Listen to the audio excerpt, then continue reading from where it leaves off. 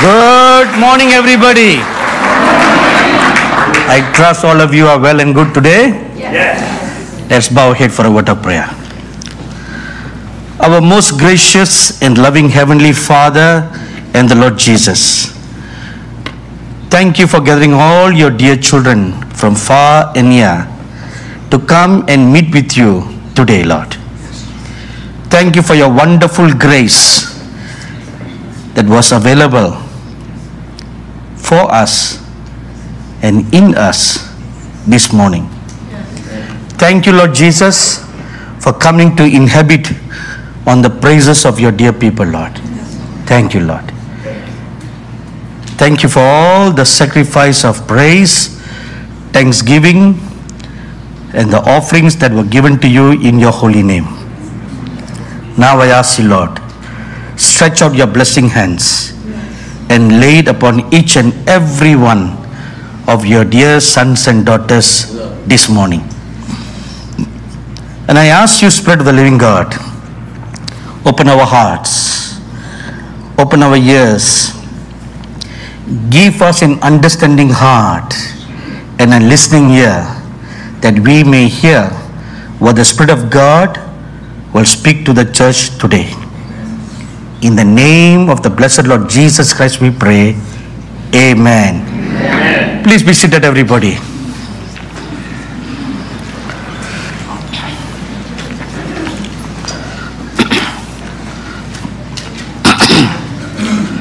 So this morning I will conclude this series of subjects that I have been teaching you from Friday.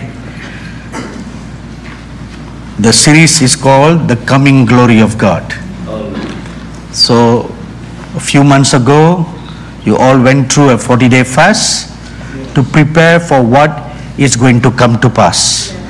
So now the word of the Lord is, what is going to come? That which we have been preparing for. Not only this season, but for a long period of time. So this morning, I will conclude this series with a message entitled, Prepare for the Coming Glory. How to prepare? We heard what it is, the do's and the don'ts, and the specific word of the Lord for this church.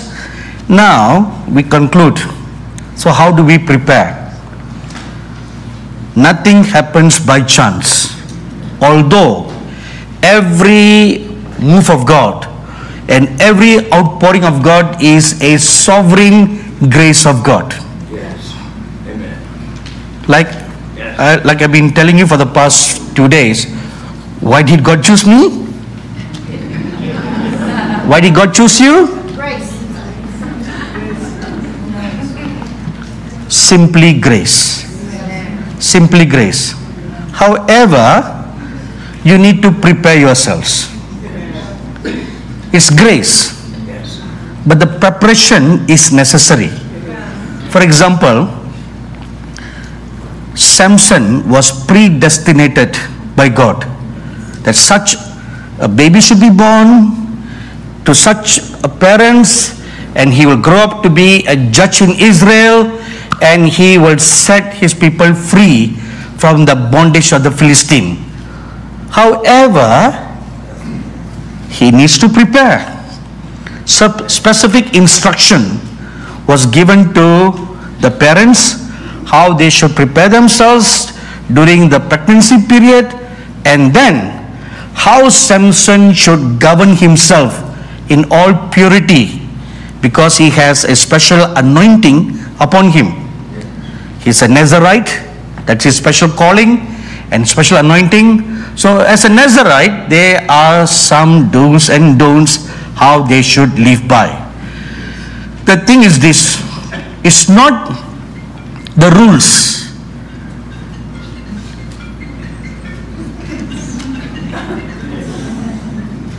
When you come into the house of God, the first thing you want to do is shut the stupid phone.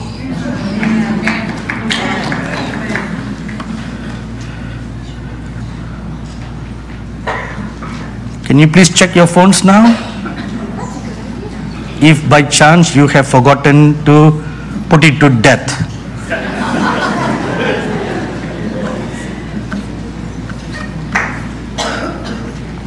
Once during our conference in Israel, see, in my own conference, I am a stickler for rules, and we emphasize very strongly about switching off cell phones during the services. So after giving so strict announcements about switching off cell phones at every service, so one evening I was interpreting for the guest speaker, and suddenly at the thick of the anointing of the message, a cell phone went off. So I told the speaker, please just excuse me for a minute, and I kind of rebuked the congregation. And then the speaker gently tapped on me. He said, it's okay. I said, no, it's not okay. Again he said, no, it's okay. I said, no, it's not okay. You know why he was saying me it's not okay? It was his phone.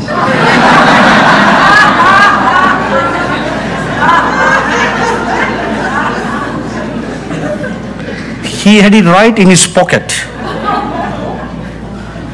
I was doubly upset, because a speaker should have more better sense. Why do you need to bring a cell phone when you're going to preach, or you are coming into the house of God?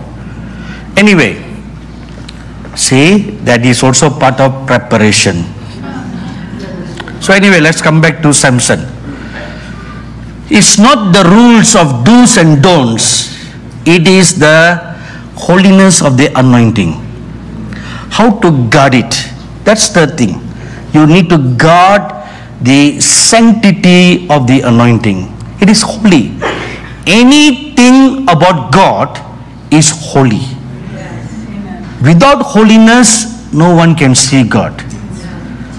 Why there were so many rules in the Old Testament was that God was teaching us how we should approach the holy God. If not, the holiness will kill us. He's so holy that it will kill us. Why did God have to ask Adam and Eve to leave the Garden of Eden? Because the holiness will kill them. Now they are already defiled. They have sinned, and sin and deadness cannot dwell with the living. The dead cannot live among the living. Amen. If that rule applies in the earth, how much more in heaven? That's right. When it is the land of the living, and darkness cannot abide with light. So if you're full of darkness, how can you abide in the city of light? Not possible. That is why, like how we will teach little ones, don't do this, don't do that. The children of Israel were like little kids who didn't know anything. They were living for 400 years in a land filled with idols, filled with immorality, filled with filthiness. They had no law. They had a knowledge of the invisible God of Abraham, but they do not know who he is, what he is, his character. So now they are separated. You know, they have been indoctrinated for 400 years of a lifestyle, of the Egyptian lifestyle. 400 years. That is about 10 generations. Approximately 10 generations. Their very DNA are all now Egyptian. So God has to take the Egyptianness out of them first. That is why the sojourn in the wilderness, going through all the difficulties. They are now used to seeing God in the form of idols. They have never tasted and see how good God is, or how powerful He is. Now they must be introduced to how great this Jehovah God is. So God purposely led them through the wilderness to teach them how great a God Jehovah is. He cannot be made with human hands. There was a shortcut for them to bypass directly the Sinai Peninsula, and they need not have gone through the Red Sea. But God led them through the Red Sea for two purposes. One, to exact vengeance on the Egyptians. Secondly, to show the Israelites how great a God He is. That all things are possible. Nothing is impossible. Unless and until you have an experience. No matter how much academic studies you do about the title, nothing is impossible with God, you will never understand what it really means that all things are possible with God. You will never understand that.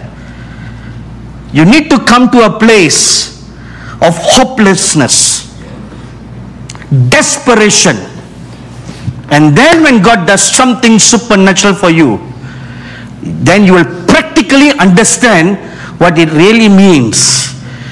He is the supernatural God. I first came to understand this in practical ways in the year 1986. So the Lord had me go through the northern part of India in a place called Ladakh. Ladakh is like Tibet. The entire land sits on a plateau surrounded with mountains, and the plateau is at about 12,000 feet above sea level. And villages dot all the valley. Small villages. Some villages there are just a few houses.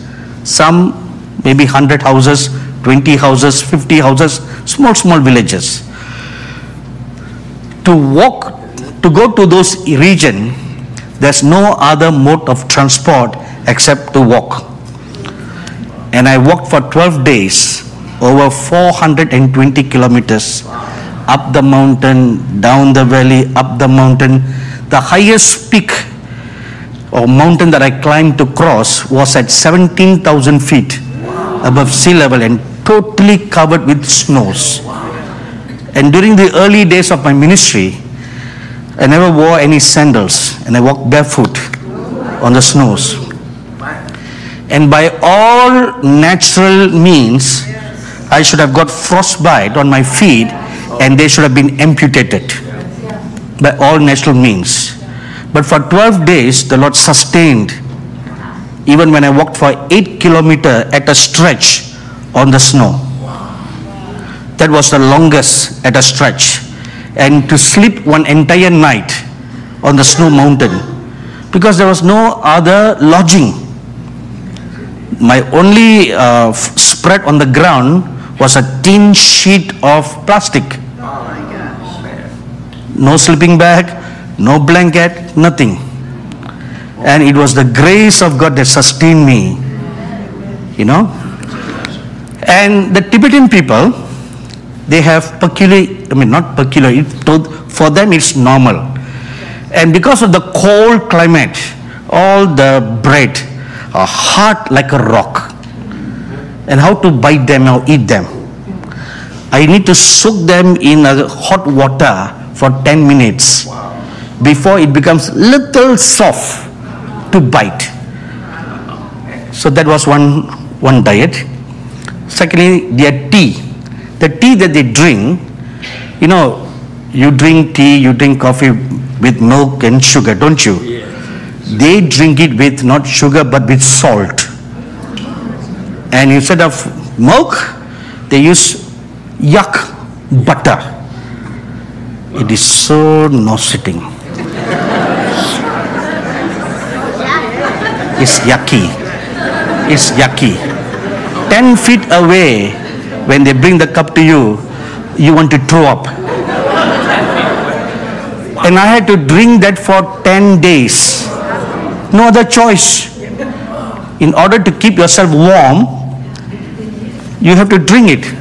So each time I hold the cup, I pray a prayer binding my nose, binding my tongue, that I'll be senseless, totally senseless, so that I can just simply drink it without tasting it.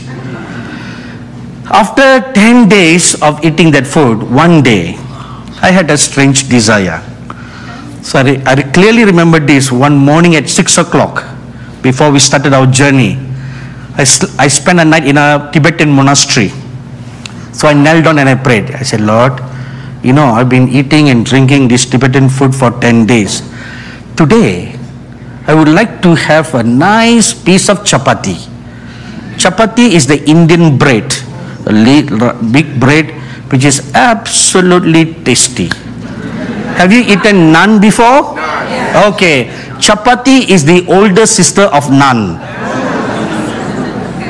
And it is unleavened bread, so it is most healthy.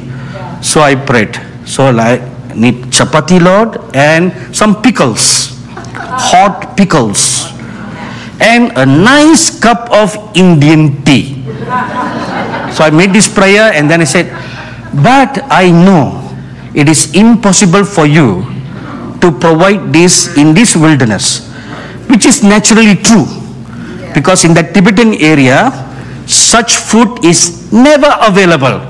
So it is absolutely impossible for God to provide chapati, pickles, and Indian tea. Even if it rains down from, God rains from manna, right? But pickles don't rain down from heaven. Right? Yes. They don't. Neither does Indian tea. So I said, Lord, I know you cannot do it. It's okay. Please don't feel bad. I literally said that. Please don't feel bad that you cannot provide. Please don't feel bad. It's all right. You know, you are my father, I'm your son. I just make my heart's request known to you, but please don't feel bad at all. I perfectly understand. So having said that, we started our journey. So there was another sadhu with me. So we walked for 3 hours, and we came at an intersection. The road was splitting to the left and to the right, and right in the center of the intersection was a small, like a house. So we didn't know whether to turn to the left or to the right. So I told my fellow worker, let's go to the house and ask for some directions, which way we should go. And as I entered into that little house, it had a small kitchen and a small bedroom. And there were 2 men lying on the bed, one on the right side and one on the left. And when I looked at them, I knew by their looks on their face, they were from the northern part of India. And they were still sleeping, and I said, sorry to disturb you. Please, we just like to know the direction, whether we should go to the left or to the right. As I was speaking, the servant from the kitchen came out, and he carried his plate like this, you know. And he said, you see, when you come out of the kitchen, you should go straight to the intended person, right? But this cook came near to my nose and showed the plate before my eyes like this. And guess what was on the plate? Chapati and pickles. When I saw that, I said, Lord, there goes my food.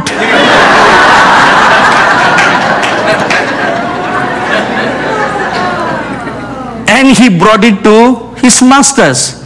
I found out that those 2 guys were scientists who were camping in that area for the last 3 months to do research on snow leopards. Snow leopards are very common in that region. So they were part of the conservation society to study on snow leopards and how to conserve them. So in the Indian custom, when a guest comes to your house, even if the guest is a total stranger, you first serve them, then the host. That's the culture. If you visit my home, okay, and if I have my family, they say my sisters and my sister and my nephew and his wife are there, they will not eat first. They will first serve you, then they will eat last. That's the culture. They don't even sit together to eat. So when the cook brought the food to his master, in all true Indian fashion, he said, "No, please serve our guests first." So the cook came to us and brought the food. I couldn't believe my eyes. Chapati and hot pickles, not spicy hot, but warm hot. Because in the cold, you don't want to eat cold things. You want it warm. So as I was holding the plate in my hand, I said, "Lord, chapati is here, pickles is here, where is the tea?"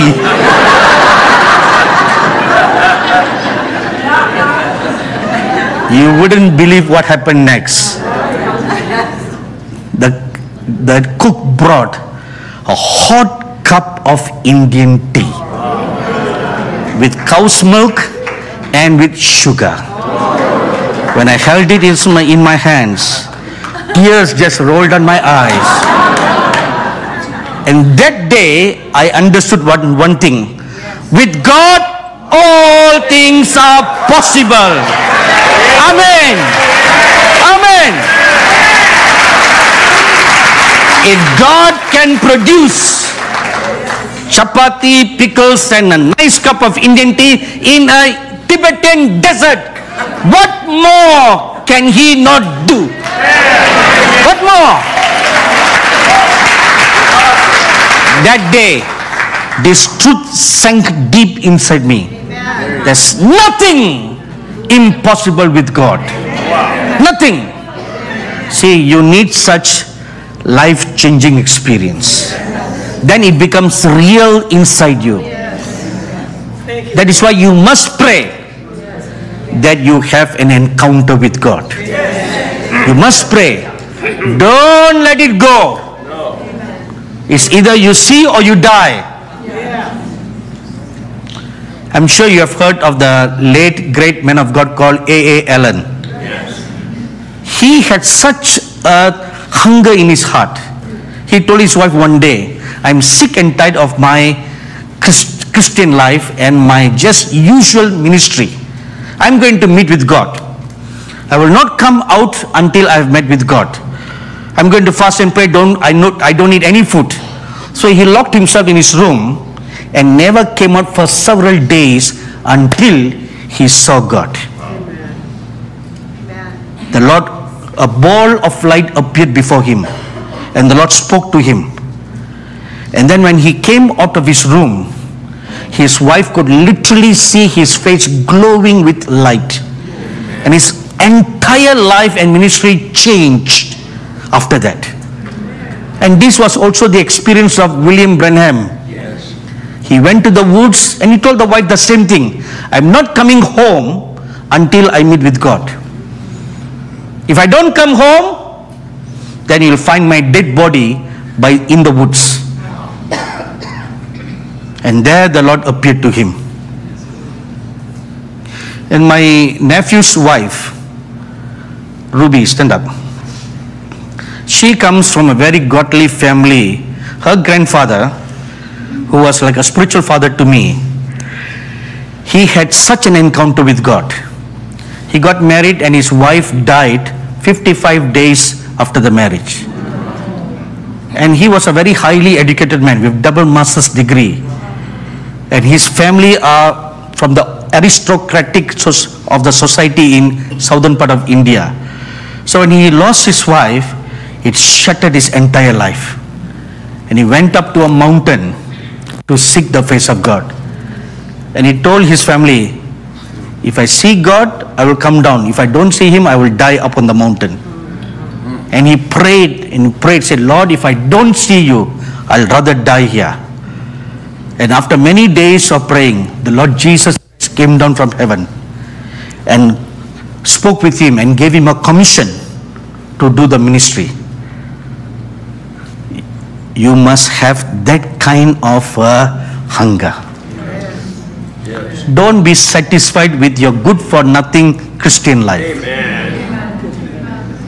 The life that you live, you might as well better be dead. What good is your life? Not much. You are living a dog's life. Yes. Wow. Have you seen a dog? Does he go to work? No. He just lazily gets up whenever he likes to get up, and then lie down in the sun the whole day, waiting for the meal times to come. And then after eating the meal, it goes to sleep again. Isn't that kind of a dog's life that you are living? And you are so proud of such a good-for-nothing dog's life.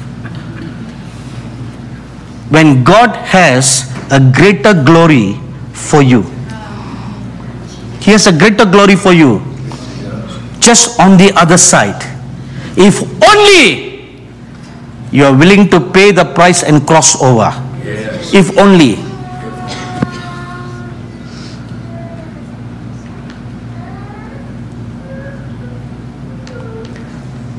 The children of Israel would have eaten the good of the land if they had entered into the promised land. Right? That was their destiny. But because of unbelief, their stupidity, their arrogance, their pride, and their stubborn, good-for-nothing Christianity or theology, they died in that wilderness, having the promise. That's the sad part, you know. Yes. Doesn't the scripture says that? They died having the promise. They have the promise. They have that assurance, but they died. Disqualified because of unbelief. You have a promise from God. You must take the step of faith to enter, to obtain the promise. If not, forever you will go around and around the wilderness in your life. You will go around and you will die there without even seeing a glimpse of the greater destiny that God has for your life.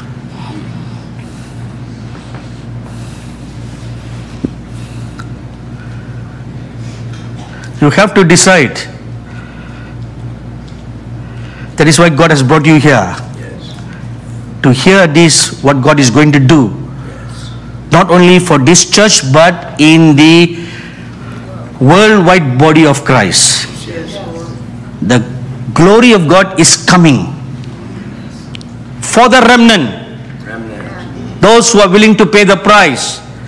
Those who are willing to lay down all. Read the book of Hebrews chapter 11. Why all those characters mentioned there? You know, chapter 11 is called by theologians as the Hall of Faith of Fame. Why is it called like that? Why are they called heroes in the Hall of Fame? Because each one mentioned there, men and women, were willing to die to inherit their destiny. They are willing to die to their dreams, die to their ambitions, die to their stinking flesh, so that they can enter into the fullness of the real destiny. Not what you think is the real.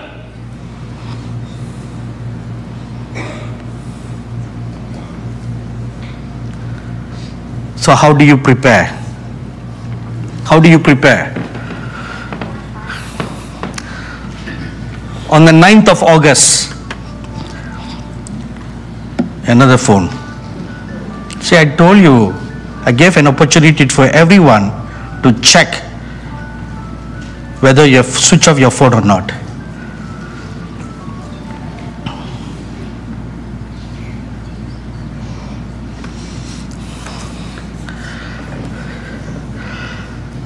On 9th of August 2023 at 7:39 in the evening, I set to prepare the messages for this conference when I heard the Lord Jesus say these words: "The glory of God will come as He has determined, but it is necessary for the people to prepare, to participate in and with the glory."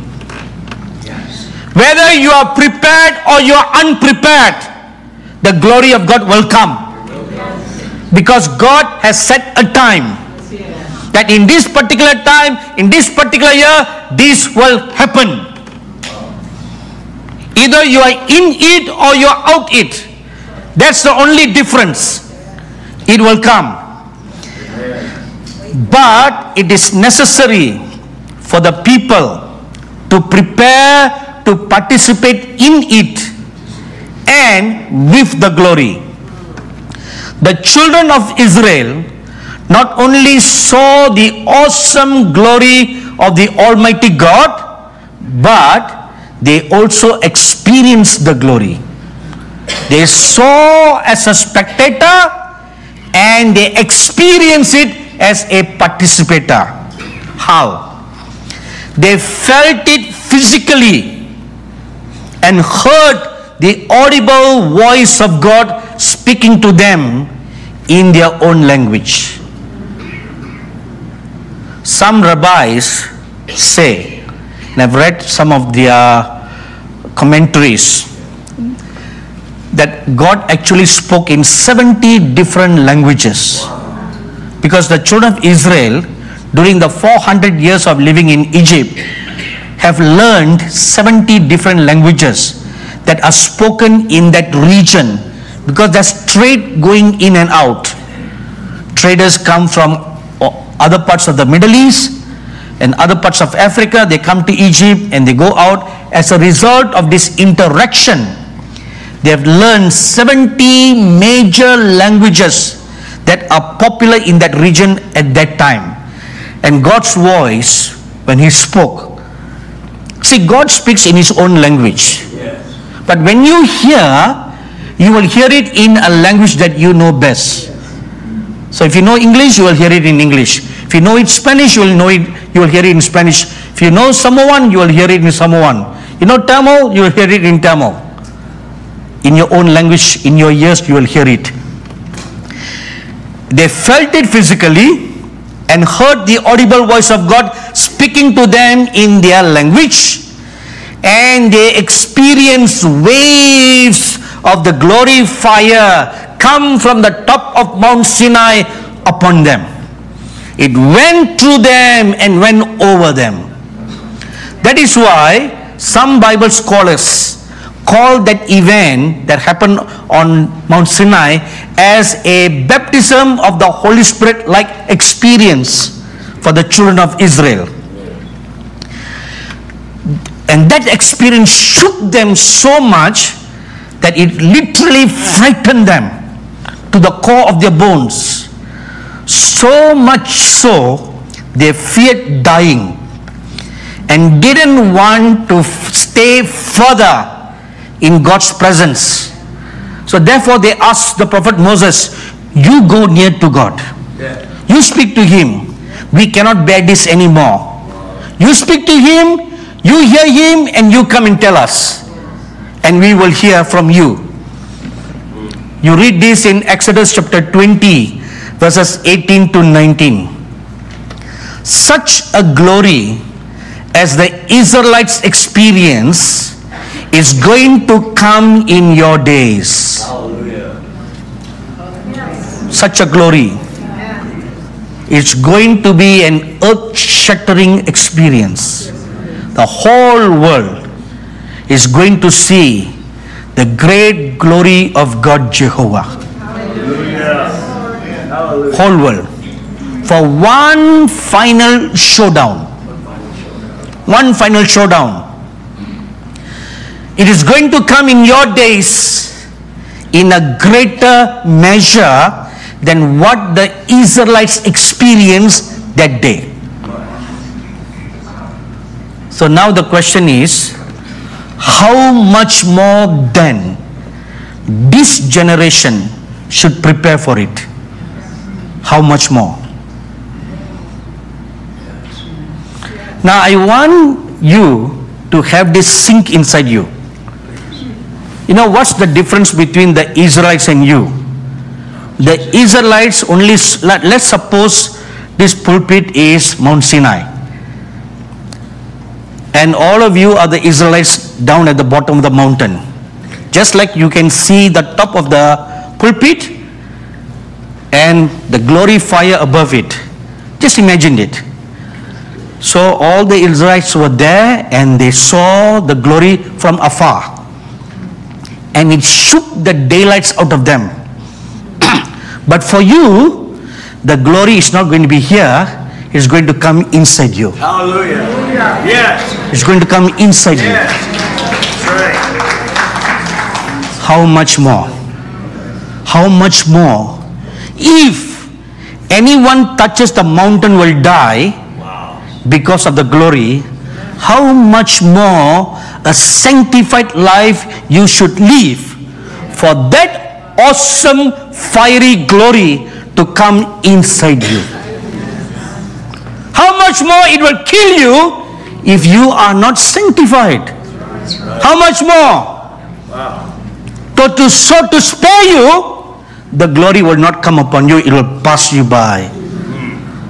It will pass you by. And you will end up like the Israelites who told the prophet Moses, you go near. We don't want that.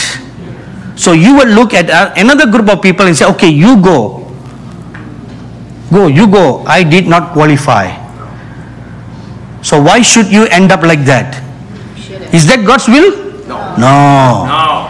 Not the last days. It wasn't the will of God for him to only speak to the prophet Moses.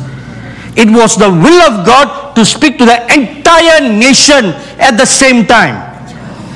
But because of their unpreparedness, they lost that privilege of hearing God directly, seeing God directly, being in His presence all the time. They lost that privilege. They did not lose, they themselves rejected it. They rejected it, right? Yes. They rejected it. So will there be two groups. The prophet Moses here represents ministry leaders, heads of ministries who are called to lead God's people in these last days. So they must prepare themselves. The first group, the leadership. Those who are in the fivefold ministries, those who are special calling. The second group, the common Israelites. They represent God's remnant people who are called not only to experience the glory personally, but also to exhibit the glory to an unbelieving world. You are going to be God's ambassadors. Now this is something I've been emphasizing these past 2 days. Each one of you, I dare to say this statement, each one of you are going to be a mini Jesus. Yes. Yes. That's right. Can you believe that? Can you believe that? Can you believe that? Each one of you are going to be a mini Lord Jesus who will demonstrate the awesome powers of the age to come. Amen. Amen. Amen. You are going to be the workers. You are going to be the doers, not just the spectators. So determine today That you will no longer be a spectator. You must determine. You must have that determination. You must decide in your heart, no more, no more, no more. Today, I will make a difference. Yes. Yes. I'm going to seek God like never before in my life. It's either I make it or I die. For that, I'm willing to forgo anything. Like the Apostle Paul said that, to win Christ, I count all things dung. Dung. All things.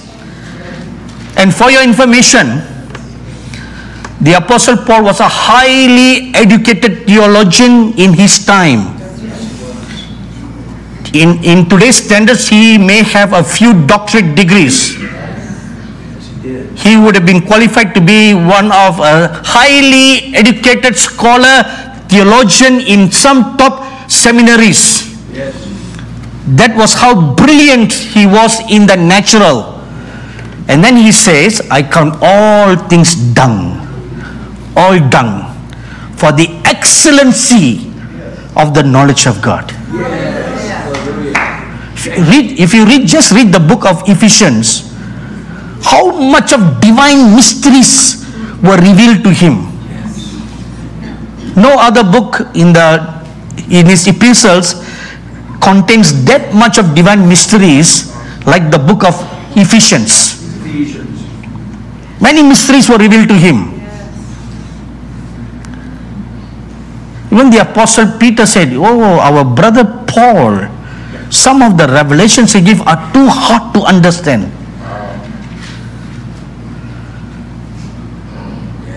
And such a man says, all things dung. All things dung.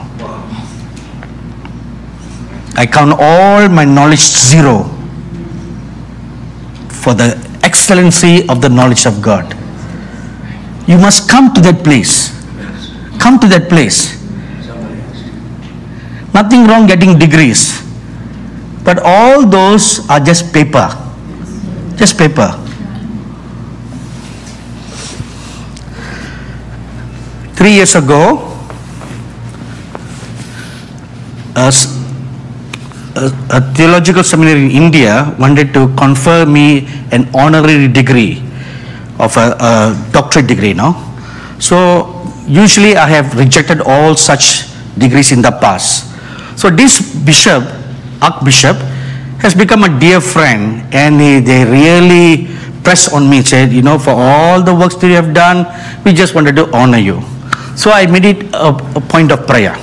So I asked the Lord, shall I go and get this? Get this. So the Lord looked at me and he asked me a question. What will you do with that? So I pondered, all right, with that degree, I'm not going to get a job in any other church, or neither can I get a job in any other Bible college or seminary. So I thought, so I said, Lord, I will just frame it and put on a wall. So he looked at me and he said, to hang a piece of paper on a wall, do you want to go all the way to get a degree? Say it's paper. Paper. Right? Just paper. Any computer can print it out. Paper. Right? Paper. What is real is inside you. The excellency of the knowledge of God. Amen. That matters more. Nothing wrong, you can get one degree after another degree after another degree. Doesn't matter. You can have all the 26 letters after your name. Doesn't matter. What matters more is the excellency that you pursue after the Lord Jesus. That should be your passion. That should be your hunger. And intimacy with the living Christ. That's what matters. Once you have an intimate, living relationship with the Lord Jesus, you will always know the mind of Christ Jesus. You will always know. You need not pray each time to ask, Lord, what is your will? You will always know, because you have the mind of Christ inside you. You will always know what is the good, the perfect, and the acceptable will of God for your life is. You will always know it. Yes. Thank you, Jesus. You must come to that place. So what is the glory of God? Chiefly, it is His goodness. If you read Exodus chapter 33, verses 18 and 19, and He said, please show me your glory. Then He said, I will make all my goodness pass before you, and I will proclaim the name of the Lord before you. I will be gracious to whom I will be gracious, and I will have compassion on whom I will have compassion. So when the prophet Moses asked to see the glory of God, the Lord told him, my glory is my character. That's right. My glory is my nature. You want to see my glory? First, get to know my nature. First, you get to know me. First, have that nature inside you. Yes. That's right. Then you will walk in that glory. Shortcut. See, God was showing him a shortcut. Because the glory is holy. You cannot directly receive the glory. That is why He told him, no man can see my face and live, because He's the holy God. But I show you a shortcut. The shortcut is, get my nature. My nature. I'm a good God, full of tender mercies, full of compassion. Develop this in you. Once you develop this in you, you will walk in my glory.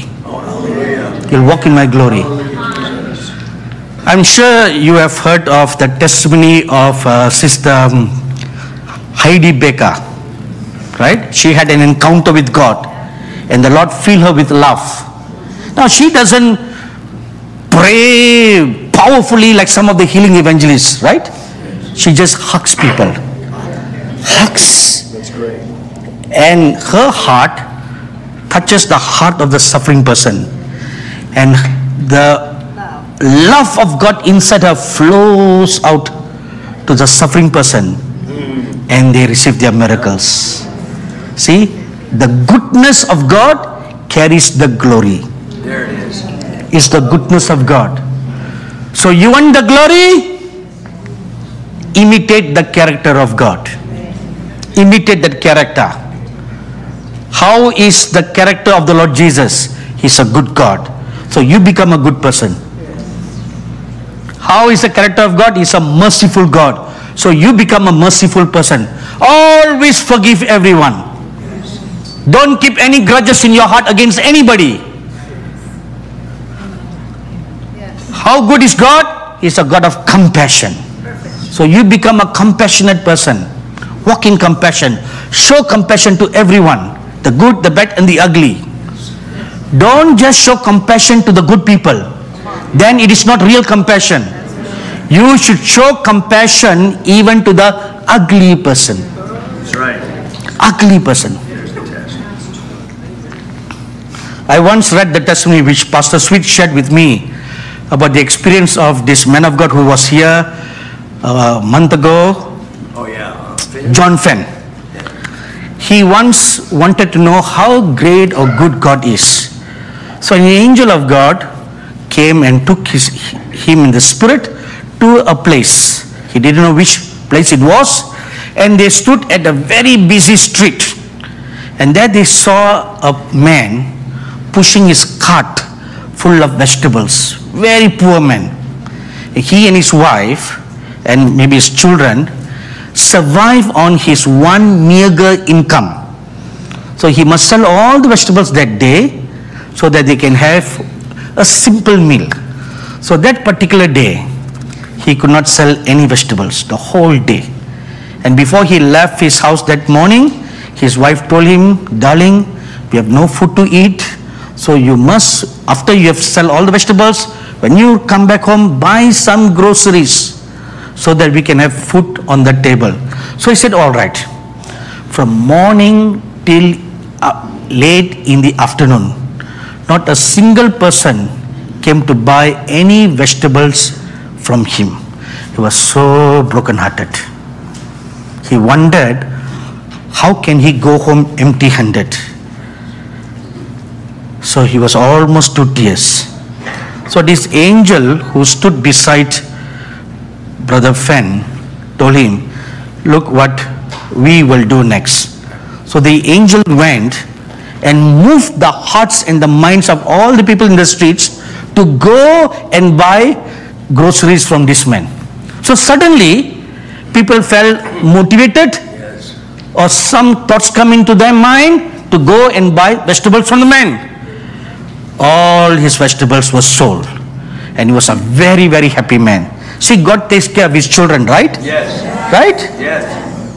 Am I right, everybody? Always. Does God take care of his children? Always. So this proves right? Yes. Right? Say yes loudly. Yes. Okay, good. God takes care of his children, right? Yes. And don't forget your answer. All right, don't forget your answer. Does God take care of his children? Yes. Now don't forget your answer. So Brother Fan stood there. He was so happy. He lifted up his hands. He said, thank God. And he has seen with his own eyes how God takes care of his children. So then this man brought all the necessary groceries, more than enough for his home. So he came home and he gave the bags of groceries to his wife. And now the angel and Brother Fen followed this man into their home, because they were going to see how much the family is going to give all the glory to the Almighty God, right? Yes. God takes care of his children, right? Yeah. So after he had given the bags of groceries to his wife, this man went to his prayer room. He knelt down, he lifted up his hand, he said, Allahu Akbar. Now who says that? Brother Fen was shocked. You mean this man is not a Christian. He's a Muslim. Again he repeated those words to Allah. Brother Fen was shocked. And he turned to the angel and he asked, I thought he was a Christian. How is it that you all went to help him? You know what the angel answered him? God always tells us he died for everyone. He died for everyone. Am I right? All. Whether you believe him or you don't believe him, whether you know him or you don't know him, the Lord Jesus Christ died for the sinners. Sinners. So when we help, we should help irrespective of who they are. That's right. What is their religious background? Amen. Amen. Yes. We used to receive many requests in our ministry in India every month from different religious groups of people. When the school year opens in the month of July or June, I receive lots of requests from students, some parents asking for scholarship. And we give to all that we can, whether it's a Hindu, a Muslim or a Christian. We give to everyone, irrespective of what their religious background is, and no questions asked. And recently there was a typhoon in India and one entire village was wiped out. All their roofs were blown away. So I sent my team to do a survey to see how we can help them. Now this entire village is non-Christian. Not a single Christian there. We took down a list of how we can help them, and we gathered all the funds that we have in our ministry, and we bought them all the groceries that they needed to live through. And you know what the villagers asked us? Why are you doing this to us? Do you want us to convert to your religion? We said, no, you don't need to. We just came here to show you that the Lord Jesus Christ cares for you. Period. And we walked away. No preaching was done to them. But you know what happened after that? They came looking for us and wanted us to start a church there.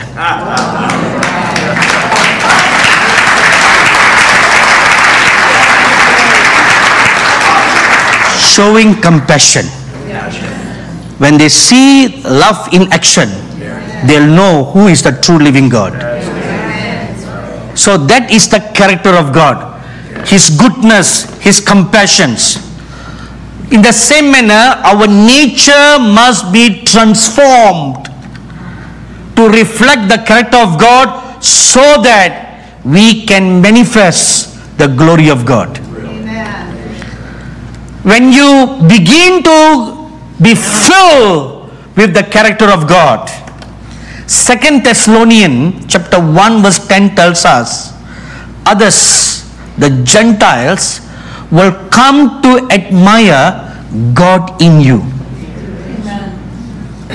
They'll begin to see God in you. You don't need to preach. I'm sure you've heard of Mother Teresa, don't you?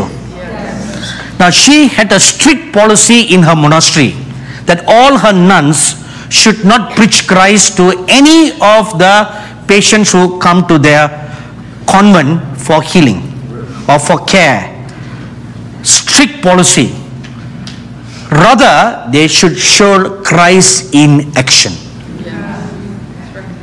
This was Mother Teresa's policy. And all the Hindus living in Calcutta, in that area where Mother Teresa lived all her life, hundreds and thousands of them accepted Jesus Christ looking at their nature. Hallelujah. Hundreds and thousands of them. By looking at the Christ in demonstration, not just preaching. Enough of preaching. Amen. There's so much of preaching from the pulpit with no life testimony. That's right. Am I right? That's right. Exactly. What's the use of your preaching eloquently if you live a double standard life? Yes. What good is that? No. Useless.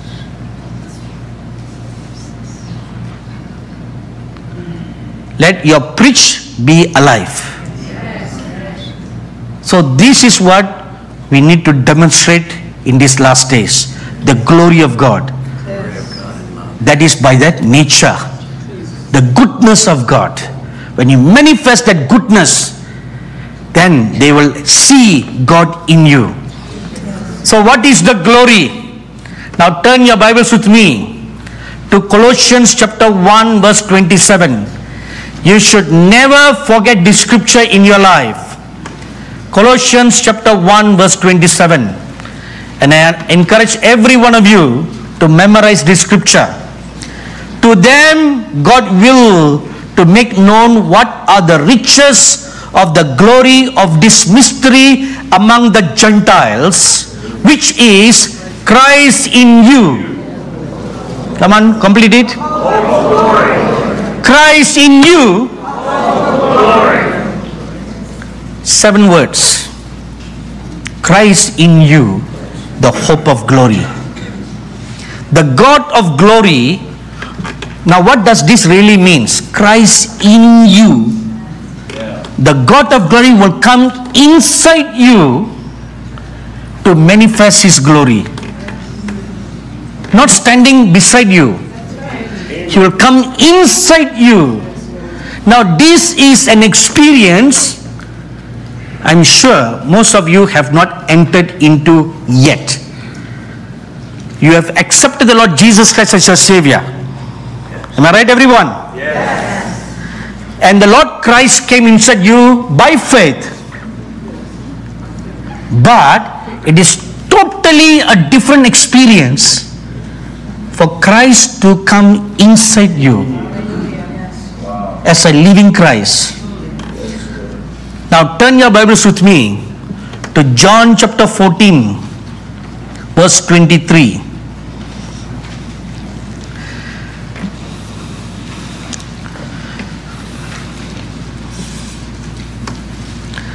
Never ever come to church without your Bible. Very bad thing to do. Amen, everybody? Amen. And bring good old traditional Bible. Yes. No more digital Bible. John chapter 14 verse 23. Jesus answered and said to him, if anyone loves me, he will keep my word, and my Father will love him. Now look at the next sentence. We will come to him and make our home with him. Yes. We will come to him and make our home abode. Tabernacle, it's the same word. Tabernacle inside him. So you will become the tabernacle of God. Hallelujah. This John 14:23 is an absolutely different experience Yes, it is. from accepting Christ Jesus as your Savior. Totally different. When the living Christ comes inside you, Inside of you. to live in you, where you'll be filled with him all in all. When I first read this scripture 35 years ago, I began to pray for this experience. Every day, every night I will pray this. Lord, come and make your abode inside me. Come and make your abode inside me. Every day I pray. So after several years, once during a ministry trip to Tibet in 1994, as usual, I was praying this prayer after meditating the scriptures. So one morning, as I was meditating the word of God in a small tent in the western part of Tibet, suddenly I saw the Lord Jesus Christ standing before me, and he said, you have been praying this scripture for a long time. Today, I have come to answer your prayer. After saying that, I literally saw the Lord standing before me. He walked towards me and entered inside me. Just entered in. Like a real person entering inside you. He entered in. When he entered in, I felt him from the top of my head to the sole of my feet. It's like two persons now in one. Full of the Lord. Jesus. And when I turn my head, I feel the Lord's head is turning. When I stretch out my hands to touch people, I feel and I see the hand of the Lord stretch out. And when I look at people, I see through the eyes of the Lord Jesus. And people look different. Different. Now, I don't find any faults in them. Usually we do, right? Yes. Oh, this person not good. Oh, that person not good. We have our own opinions, don't we? Good, bad, ugly opinions. Today we like someone, tomorrow we don't like that person, right? But when you look through the eyes of the Lord Jesus, they all look good all the time. All the time. Amazing. Amazing. This is Christ in you, the hope of glory. Now, why am I sharing this with you? To show you the reality of greater riches in Christ Jesus. By this, you should know one thing. What a good for nothing Christian life you have been living so far. Am I right? Yes. Am I right? Yes. When you can have all this, but look at the life you are living. One, because of ignorance. You didn't know, but today you know. Yes. From today, your life should change. Yes. Amen. From today, you are going to become a seeker. Yes. You will pursue and not let go until you get it. And next year when you come back here, I'll be sitting there and you'll be standing here. Amen. Amen. Amen. Or even if you don't get to stand here, every one of you will be walking in the glory of God. Hallelujah. Hallelujah. Hallelujah. This is the will of God concerning you. This is the will of God. Not only Lancaster and the Shekinah becomes an oasis of love, but each one of you will become an oasis of love. Wherever you are, you become the tabernacle of the glory of God. And the Gentiles will come to you. They'll come to you. And the nations will come to you to know the riches of the glory of God in you. Now, to experience Christ in you, the hope of glory, we must sanctify ourselves. And we can learn some vital keys and secrets of preparation from the lives of the Israelites. Please turn your Bibles with me to Exodus chapter 19, verses 10 and 11.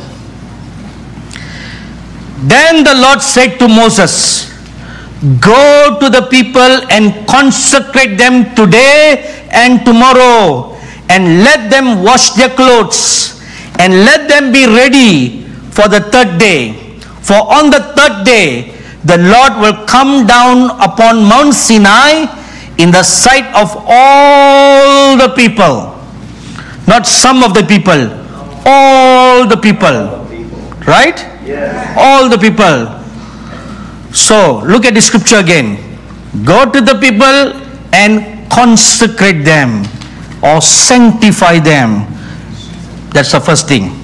Second thing, today, tomorrow, and the third day. So 3 days of sanctification. So what does sanctify or consecrate means? To be set aside. Fasting and praying regularly.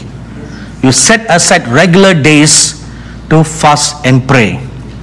To sanctify means to purge the flesh of bad, immoral habits. Immorality does not only mean sexual immorality. Immorality also means anything that is not moral. That means in the right standing with God.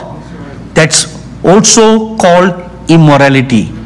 So purge the flesh of bad, immoral habits. Refine the flesh by the fires of the Holy Spirit. Malachi chapter 3 verse 3. Sit in the presence of the Holy Spirit and ask Him, Holy Spirit, purge me. Purge me. Send your fires through me. Let them burn inside. Make that your prayer. Whatever known immorality that you find inside you, take it out and place it before the altar of God and ask the Holy Spirit to purge it. You cannot do it on your own. You can crucify the flesh by the Holy Spirit. Galatians chapter 5 verse 24. Secondly, look at the words today, tomorrow, and the third day.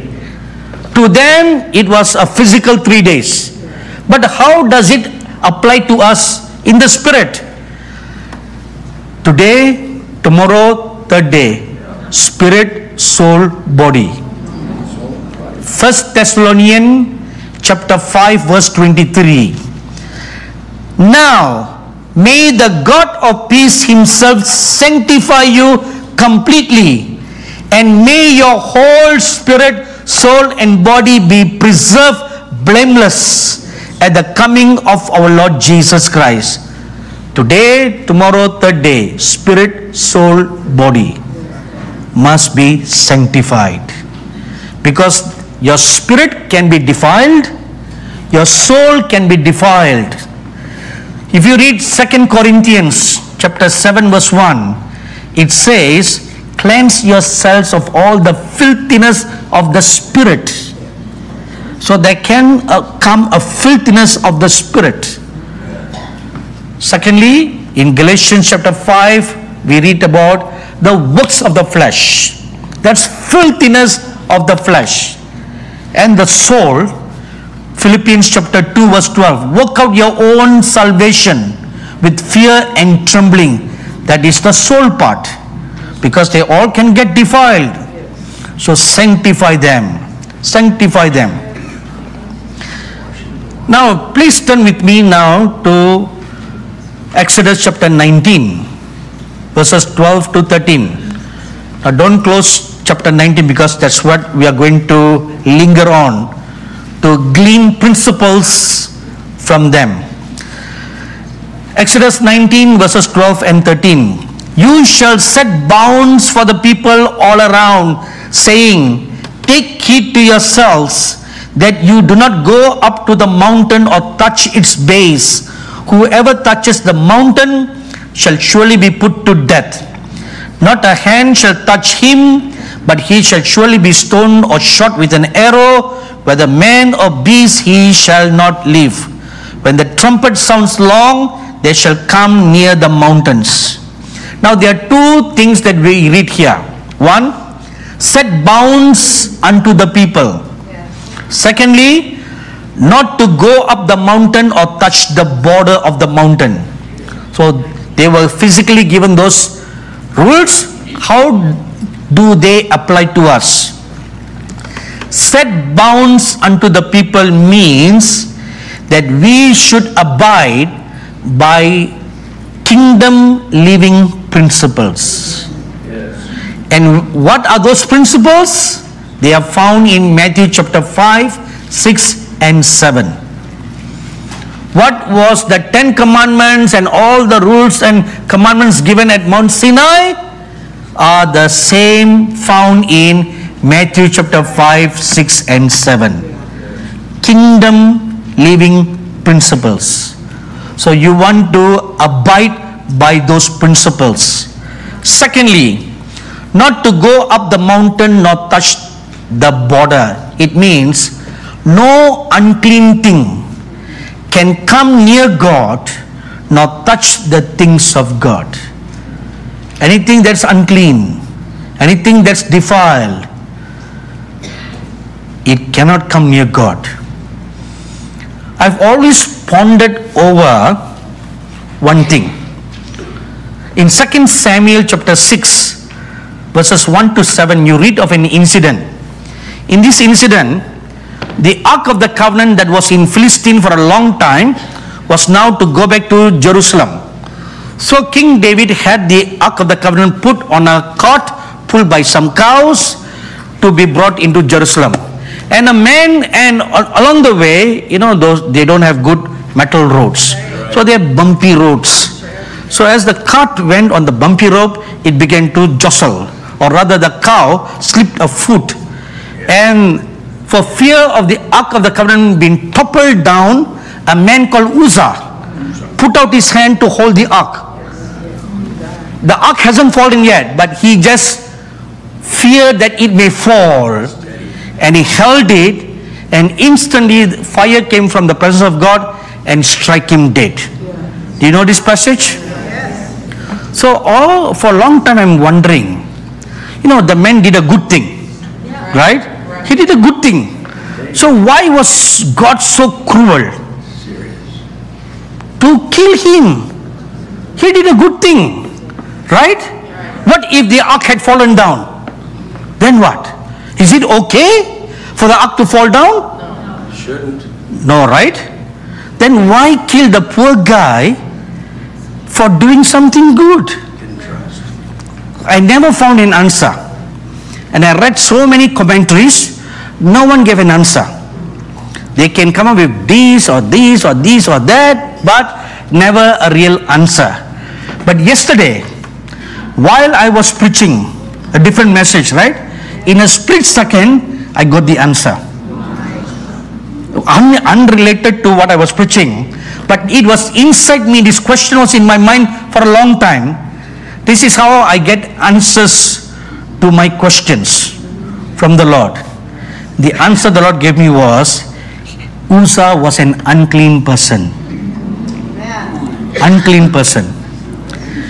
He was not sanctified, nor consecrated for that work. He was not a priest. So anything that is not clean cannot touch the mountain. So you must cleanse your life. Every day, in all your life, every day, whether you knowingly or unknowingly are defiled. Right? Yes. You're defiled. Subconsciously you are defiled. Some images that you see, some words you hear, you get defilement everywhere. And sometimes they're stuck at the back of your subconscious mind. And when you're waiting on God, they get replayed. And you think God is showing you all these wonderful images. Right? See, it will play, or a dream comes to you based on all those things, and you may think, or you get confused, how come God is showing you all these things?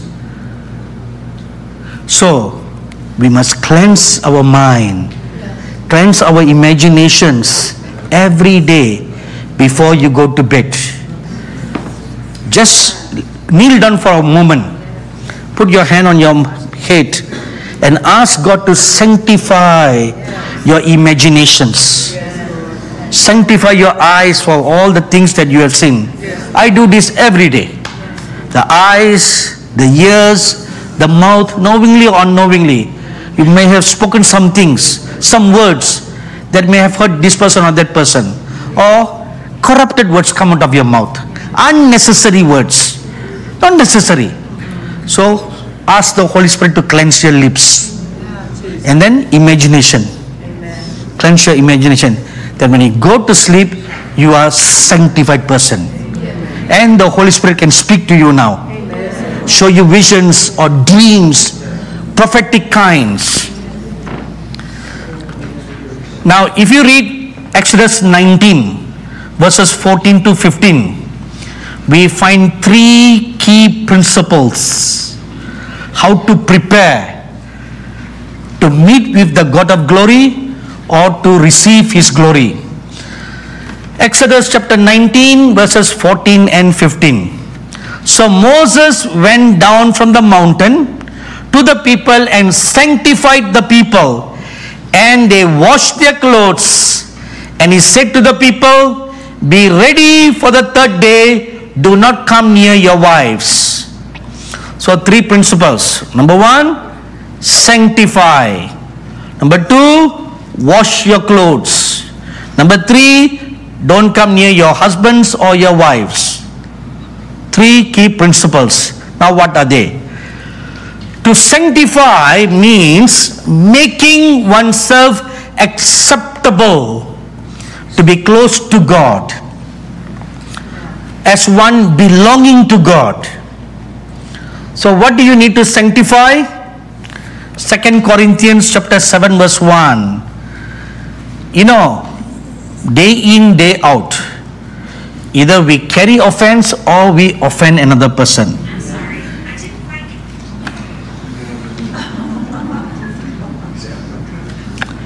Did you all heard an audible voice from heaven? Acts chapter 24 verse 16. Offenses. Cleanse your heart of all offense. Never hold anything against anybody. If you want to live a disease-free life, get rid of offenses. The key to a healthy life, disease-free life.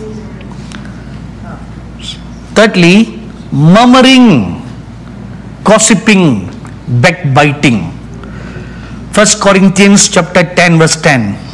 It brings great displeasure to God. Great displeasure.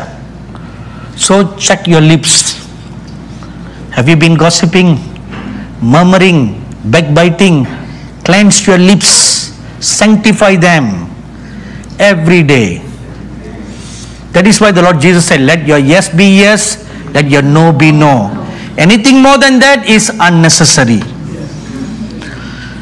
Second principle, second key wash your clothes. Now this may sound strange to us today because we wash our clothes every day. If not every day, every other day. But for the Israelites, it was not an everyday experience. Like for example, the Tibetans, those who don't live in the cities, out in the wilderness, they only wash their clothes once a year. Why? Because scarcity of water. No water, how are they going to wash their clothes every day? They don't even wash their pots and pans every day. In the year 1995, I had gone to a place in Nepal called Mustang. So from the nearest airport called Jomsom, to go to Mustang, we have to walk for 5 days. Again, up the mountain, down the valley, up the mountain. So after walking for 2 days, we had to spend a night in a small village. And that village only consisted of one house. Just one house. And that house acts as a traveler's inn. So the main house, and they have an attached, like a guest house, where there are several beds. So you rent a bed. And so in 1995, 10 rupees, big money. Today, 10 rupees is nothing. So we rented one bed together with my 2 associates. We rented 2 beds, and then 10 rupees for a plate of food, rice and some lentil soup, and with 1 vegetable. So before we came into that house, there were 3 other travelers, and so the house owner, a lady and her daughter, they cooked food for that people. It's always my habit to just look around, what is in the house. Sometimes I get some illustrations from looking around. So I noticed how many plates there were on that on the closet, and this woman was. So I counted the plates. There were 3 plates. Okay, and I look at the guests. How many there were? 3, and asked 3. So there were 6, but there were only 3 plates. How is she going to cook food for all the 6 of us? I wondered, If this was South India, no problem. They'll just cut a banana leaf and they'll serve you. So after cooking food, this woman took those 3 plates, put a mountain full of rice and poured lentil soup, and took a scoop of vegetables, and she put on the side and some pickles and gave to the first 3%. I said, all right. So we were seated there, we're looking around, doing some little chatting. So now these 3 guys finished eating. So now I wonder where. So I looked around. There was no tap of water anywhere, and there was no river anywhere either, because we had been walking the whole day and we never saw any river anywhere. So I wondered, how is this woman going to wash the plate, because there are no other plates? How is she going to wash them and serve us?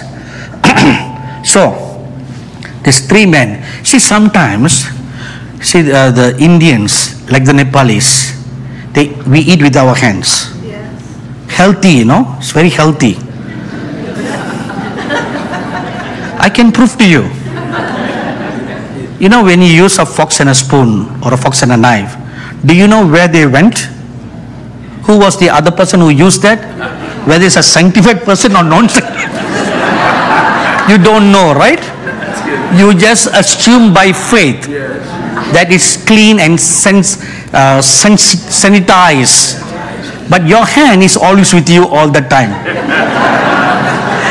And their hands are clean all the time.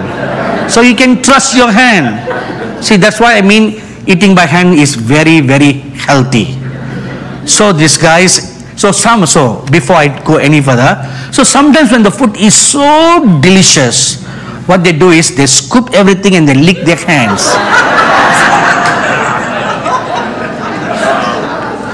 I do that sometimes. My daughter-in-law, she's an excellent cook. So when she cooks, I'll make sure all the wiped clean. Okay, so these 3 guys, they did that. They even scooped every little bit on the plate. And they licked their hands. Okay, that's okay. Then they gave the plate to the woman. Now I was wondering, what is she going to do? She took the plate, she stuck out a tongue, and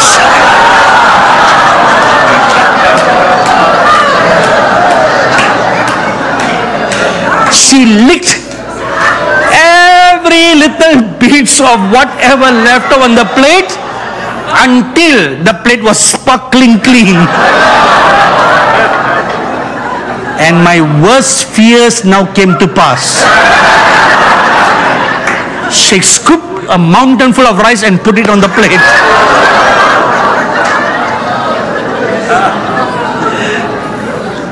I thought, oh my God. How in the world are we going to eat this now? A mountain full of rice and mountain full of lentil soup and a scoop of vegetable. And the first person to whom she gave the plate was to me. So I took the plate and wondering whether to eat or not to eat. And you have no other choice. There are no other eateries anywhere. If you go out of this church, on your right side, there's lots of eateries. Panda is there, Popeyes is there, Samson is there, everyone is there. You can go anywhere, but there's no one. So we prayed, Lord, sanctify, sanctify. The very fact that I'm alive today, you know that the food was sanctified that day. So, because of scarcity of water, they cannot wash their clothes every day. So, once a year, there is a festival in the Tibetan culture called washing festival. So, they'll go to the rivers and wash all their clothes. After washing all the clothes, they dry it in the sun. When it's dried, they take yak butter, smear on the clothes. Full, just like how you smear yourself with perfumes, you know. They smear the clothes with yak butter and they dry it in the sun. It's yucky. That if somehow they believe the yak butter seemed to have some kind of protection layer over their clothes, and they wear it. Then after drying, they wear the clothes for another 1 year. So let's come back to Israel now. So now Israel is walking in the wilderness. They have no water, right? They've been constantly grumbling for lack of water. So now there was some water, so the Lord told them, wash your clothes. Wash your clothes. But you are washing your clothes every day. How does this apply to us then? The word wash in the Hebrew is kabak, K-A-B-A-C, which means to trample, wash by the stomping of the feet. In the olden days, that's how they wash their clothes. After smearing some soap, they put the clothes down and they stamp on their feet. Have you seen that? Yes. That's the word kabak, stamping, trampling down, stomping by the feet. So what does that mean? Thoroughly examine oneself. Thoroughly examine, like stomping of the feet. You thoroughly examine yourself and ask God to examine your heart. Ask God to examine your mind. Psalms 26 verse 2. Lamentation chapter 3 verse 40. 1 Corinthians chapter 11 verse 28. And Galatians chapter 6 verse 4. Ask God to examine you every day, every night, every morning. The last thing before you go to bed, ask God to examine you. The first thing you get up in the morning, examine you. Asking God to show you His ways. Why you need to do that? The Bible tells us, when you got saved, you are given a garment of salvation and a robe of righteousness. You are putting that on to cover your spiritual nakedness. And Jude verse 23 says that garment can be soiled, can be spotted by the works of the flesh.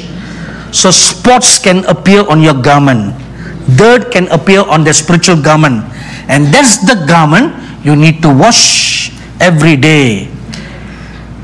And Ecclesiastes chapter 9 verse 8 says, the garment of salvation should always be clean and white.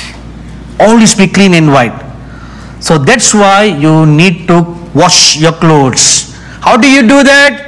Galatians chapter 5 verse 26 says, apply the word of God, which is like water. Meditating the word of God will cleanse you. Cleanse you. And that is why we read a demonstration of this when the Lord Jesus washed the disciples' feet. In John chapter 13 verse 10, washing is a sign of cleansing. So wash yourself with the word of God every day. Every day. You sit in the presence of God. Not just read the word, but meditate the word. When you meditate the word enters inside you, it washes you. It cleanses you. Number 3. Principle number 3. Don't come near your wives. Near your wives or your husbands. Which means in the lingo is avoid sexual relationship. For the 3 days, avoid all this. Now why? The sexual act is a union between two persons. 2 Corinthians chapter 6 verse 14 and 15 tells us that. That is why wrong sexual union between an unmarried person or married person with different partners is wrong, because you are entering into a union. It's a mystery, you know. If you read Ephesians chapter 5 verses 22 to 26, the Apostle Paul explains about this, and he says it's a mystery. When you engage in a sexual relationship, two souls become one.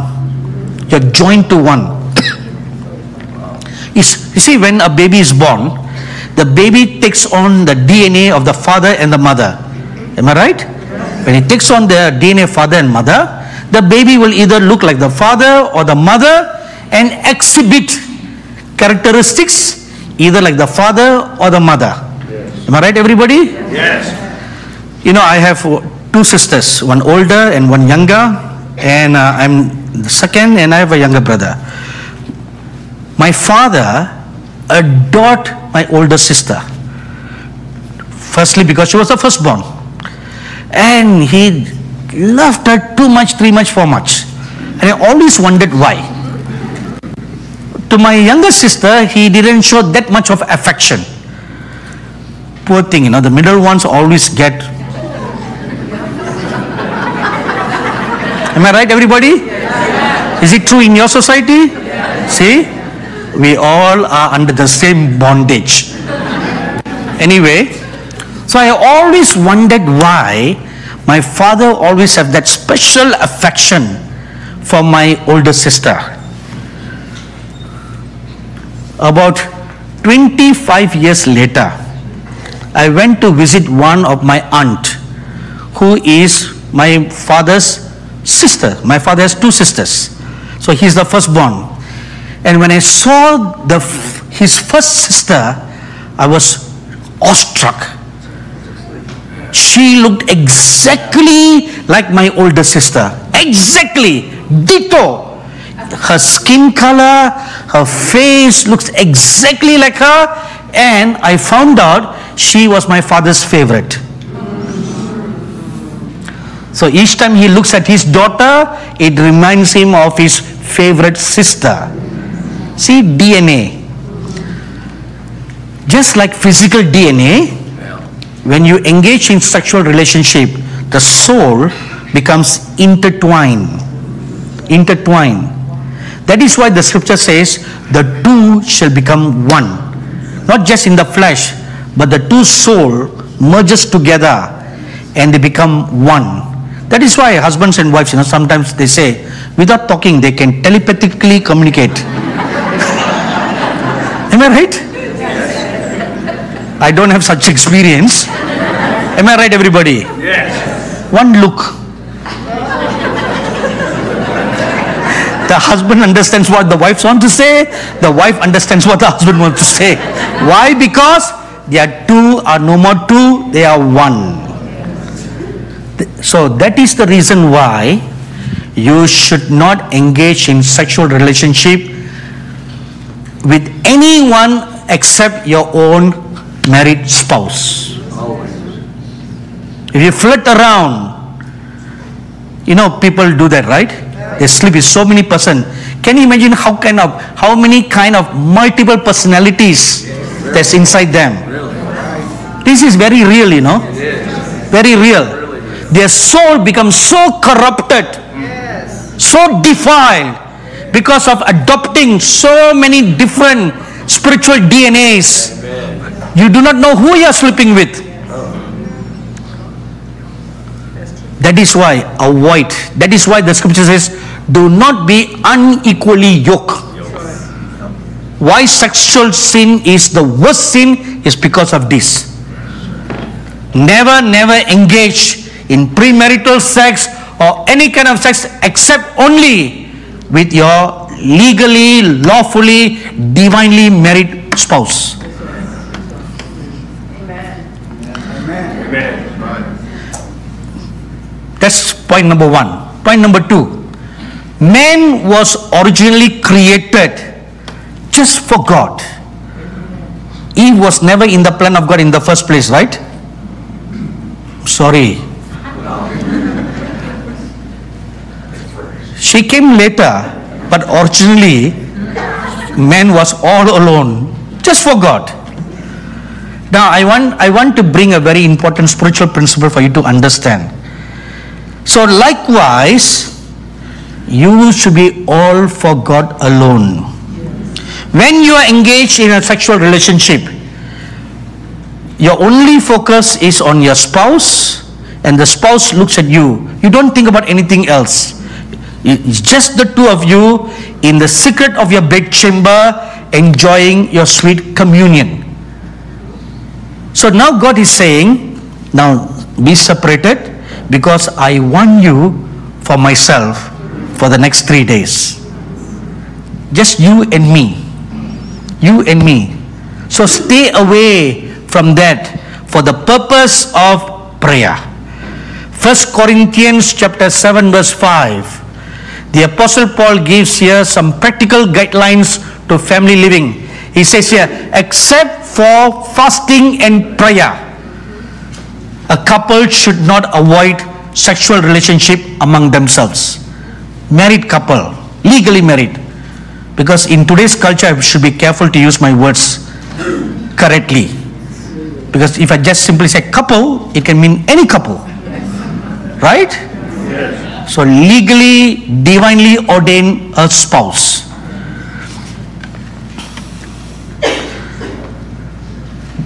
So that also means put away distractions that enjoin you to another. That which will take you away from all your focus on the living God. Because you're getting distracted. That is like having a sexual relationship. You're joined to another.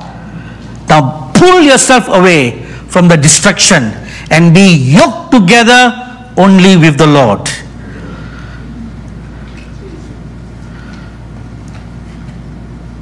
First Corinthians chapter 6 verse 17.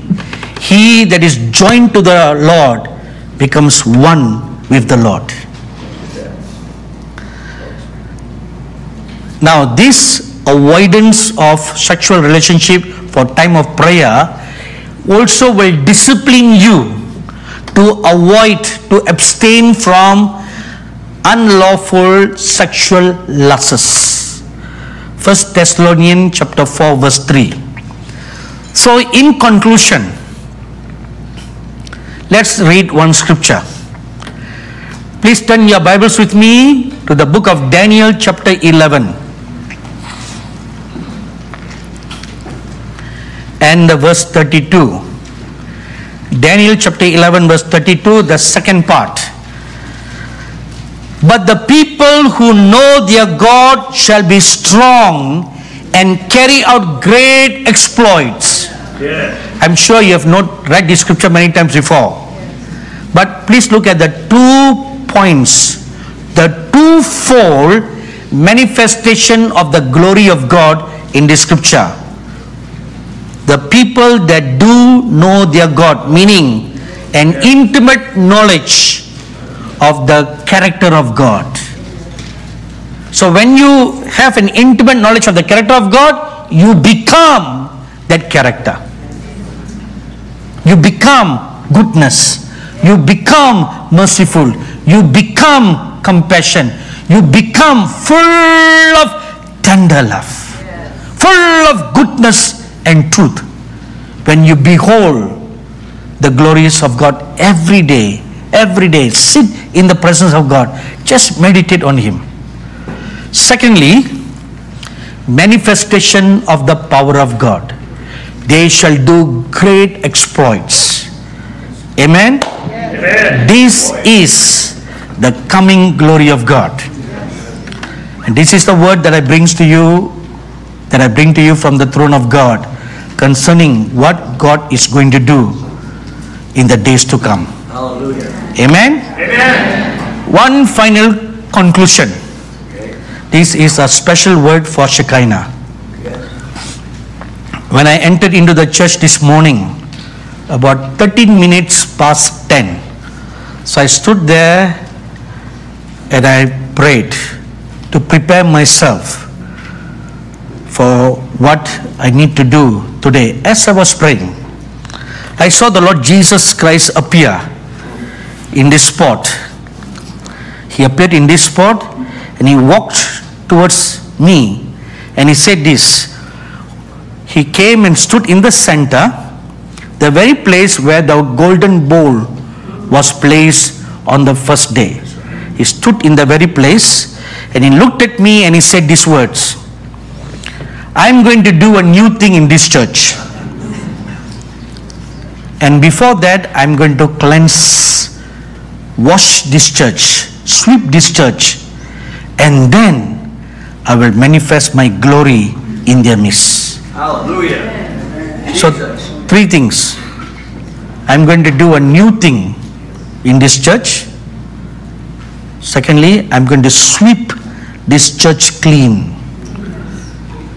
Sweep it clean, which means there's some debris, some dirt, some unclean things, some unwanted things.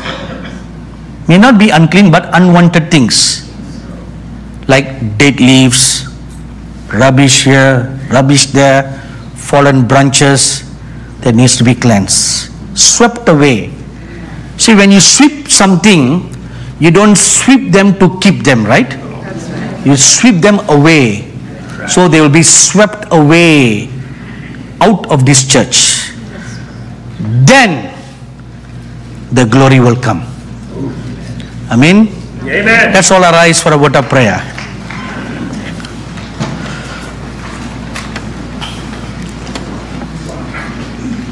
Mic, you have a spare mic?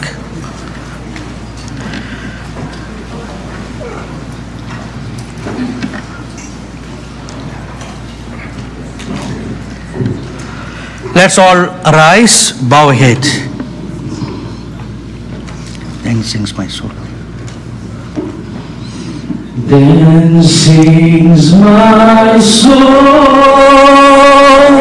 my Savior God, to Thee. How great Thou art! How great Thou art! Then sings my soul, my Savior God, to Thee. How great Thou art! How great Thou art! When we were singing this song, I heard the Lord Jesus say these words. From now onwards, I'm going to manifest as the Lion of the tribe of Judah in this church. My people shall know me and shall do great exploits. Let this be a people who shall humble themselves before my presence and lift up their torches high, filled with oil, always burning. Let them be alert at all times, no more found sleeping.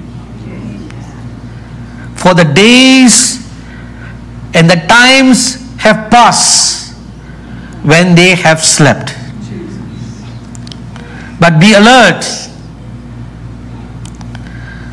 for your enemy walks about like a roaring lion, whom he may devour, whom he may deceive, whom he may sidetrack them from their call, from their destiny, and from their giftings.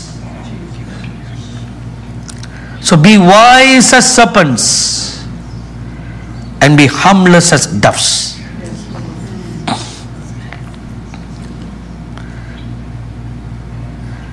Holy Father, I lift up my hands to bless your people now, Lord. I pray every word that was spoken in this church in these last 3 days, they have become like scrolls that you have planted in this church. And now I pray those words will be alive and active, living in the hearts and the minds of your people here, and even those who are afar off, all over the world watching this telecast. I pray they will become a people who know their God and who shall do great exploits. From this day, I commend them into your holy hands. From the young to the old, from the baby to the oldest person in this church, that your spirit will be upon them. The Spirit of the Lord will rest upon them. The Spirit of counsel and might will rest upon them. The Spirit of knowledge and the fear of God will rest upon them. And the Spirit of wisdom and revelation will rest upon them. And they will walk led by your Spirit in all godly fear. And preserve them, Lord, blameless till you come again in glory. I know you have a great plan for each and every one of your dear people. I see an amazing vision now while I'm praying this prayer, and I could not concentrate praying that prayer because my eyes are seeing a wondrous thing in this church. I see every one of you transform like a lion seated in your chair. Everyone from the youngest to the oldest who are here, physically here in this church, transform like a lion seated in the chair. Thank you, Lord Jesus. Thank you, Jesus. Come on, lift up your holy hands. Hallelujah. Bless the Lord. Thank you, Jesus. Come on, lift up your whole. Lord, oh my soul,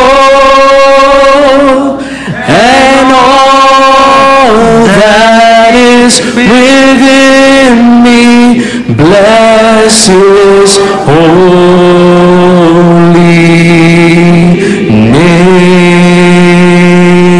name. Bless the Lord, oh my soul, and all that is within me, bless His holy name. Bless the Lord, oh my soul, and all that is within me, will bless His holy name. For God is so good. God is so good. God is so good. He's so good to.